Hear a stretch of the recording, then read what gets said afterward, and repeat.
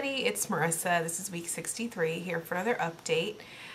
This is a late update. This week has gotten by me so quickly and I just have not found the time to do this, so it's going to be a very quick update. Just to give you a recap of last week, I did not lose any weight, so my weight stayed the same.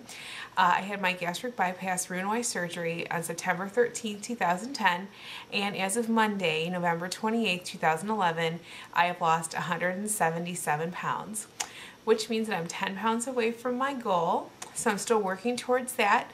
I hope everyone had a really happy and fun Thanksgiving. I did. I indulged a little bit too much, so I was not too shocked when I didn't lose anything.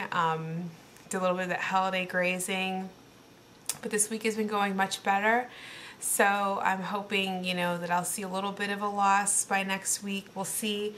This whole weight loss journey is just one day at a time, and that's really the way I have to look at it. And that's how, kind of like how I build momentum, you know, and see the results that I'm looking for. So I'm trying not to stress out about that. I talked a couple of videos ago about how I was doing a walking challenge through work, wearing a pedometer and earning prizes and that.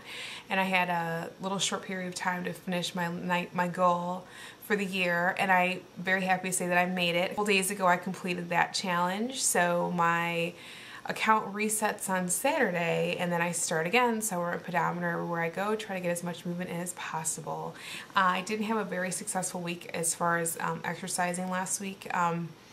The most movement I got was on Black Friday.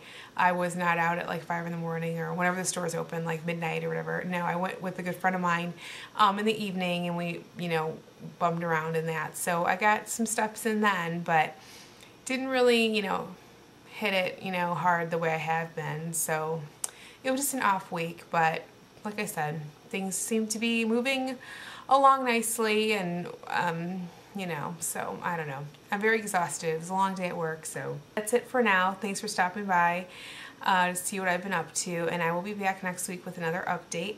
I hope you're all doing well, and that's it. I'll be back. Bye. Decide if it's worth going through it. Skip to the last paragraph before we start. Is it a happy ending or a broken heart? Happy ending or a broken heart?